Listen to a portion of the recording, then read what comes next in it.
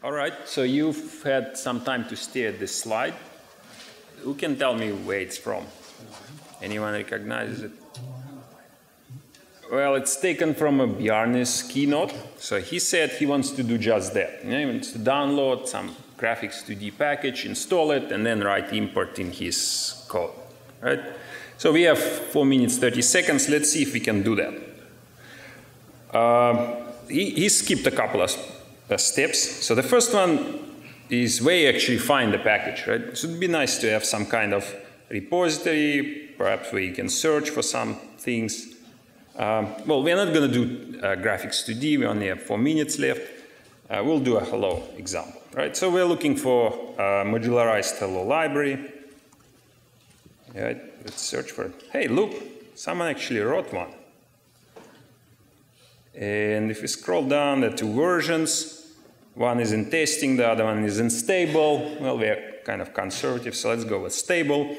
There's a bunch of more information. One interesting or one important part is where this package lives, right? A URL for the repository. Okay, let's keep it in our keyboard. The other part that Bjarne kind of skipped over is we actually need a place for our packages to live that where we store our configuration, for example, which compiler we use, which options we use. So let's create that. This looks a little bit cryptic, so we'll call it a Clang. Directory we'll call Clang.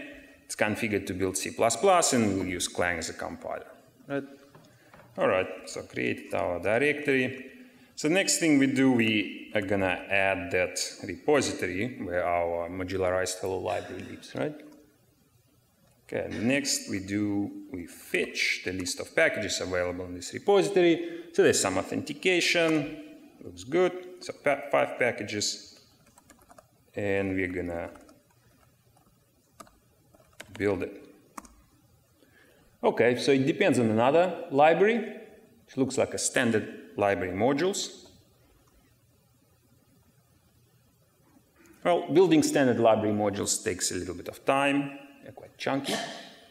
But once that is done, then it should be okay. All right. So if we look, oh, there's our library. Let's now go to our editor and write a little program.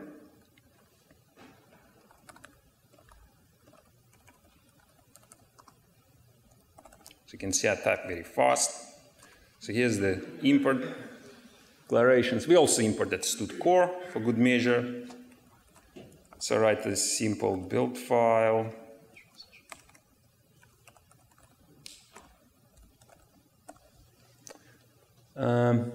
Pretty straightforward. Import the 2 libraries we just installed, and then we have a simple rule: build us an executable from the hello source file and link those libraries. All right, so let's see how we can. So now we're going to build this library, this little program in this configuration. Hopefully, magically everything will work. So this is where our source lives. So we're building it in this configuration. Let's build it in the hello subdirectory. Okay. And there's our executable. And it even works. All right, we have 1 minute left. So let's try to do the same with Visual Studio Compiler. Do you think we can do that? So I have this, what looks like a Visual Studio Compiler. So I'm going to just repeat all those steps. We go back to TMP. So for Clang, so we call the directory MSVC, adding the repository, fetching the package, building the library,